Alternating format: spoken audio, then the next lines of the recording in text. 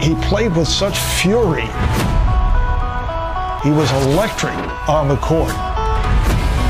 The thing that always brought the greatness out in him was a challenge. His greatness benefited the NBA. This one man changed the game of basketball. From North Carolina, hit guard, 6'6", Michael Jordan. As soon as I saw him on the court, he was different. All the stars showed up. The best player on the court was Michael Jordan, this junior from the University of North Carolina. Larry Bird said, "I've just seen God disguised as Michael Jordan."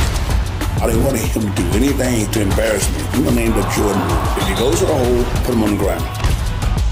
The shrug game, and he hit 6 of them in the first half.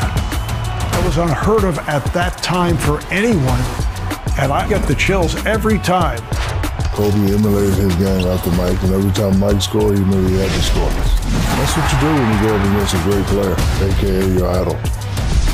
We called that season The Last Dance. Just admired the fact that he set up this shot, set up his player that was defending him, and he got to the space he wanted to get to and take this shot. But I had absolutely no feeling until it went in. Nothing sweeter than what Michael had just done. Michael Jordan is the greatest of all time.